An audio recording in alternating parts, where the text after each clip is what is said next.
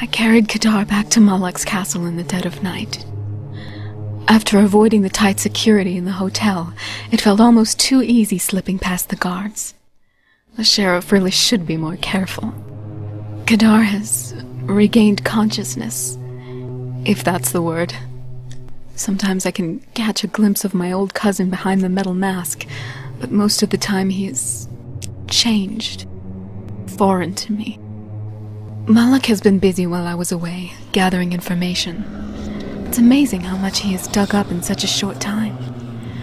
Turns out there still might be something I can do for Kadar. There is a cure, Malak tells me, hidden in the bowels of a ruined hospital in a part of the city that lies behind the barricades. The old hospital was run by an order of healers from a faraway land, but when the barricades were erected by the Hammers in order to prevent the entire city from being overrun by undead, the hospital was closed off from the rest of the city, and has been inaccessible ever since.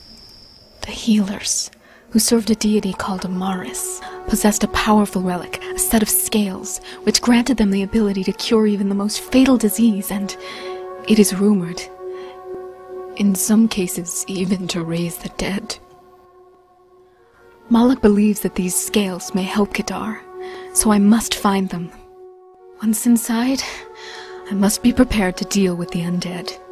Malak knows that the hospital is haunted, but he couldn't tell me more than that. But that doesn't change anything. I'll find the scales and get the hell out of there. I thought I'd never see Kadar again, and now I have a chance to save him.